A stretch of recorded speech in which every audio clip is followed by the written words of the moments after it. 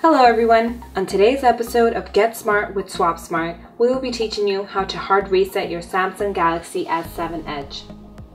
Before we begin, make sure your device is powered off by pressing the power button. To hard reset your device, we will need to press the volume up button, home button, and power button. First, hold the volume up button. Now, the home button. And finally, the power button until the blue screen appears. Once the blue screen appears, wait until the Android recovery screen pops up. This can take up to 1 minute, so be patient.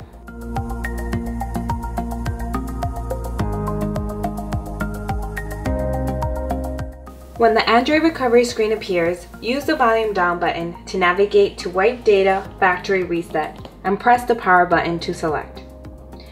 Navigate to Yes by pressing the volume down button and Confirm by pressing the power button. Wait for the factory reset to complete and you're done. If you found this video helpful, please subscribe to our channel, like the video, or leave a comment. We'd love to hear from you. Thank you for watching. Until next time.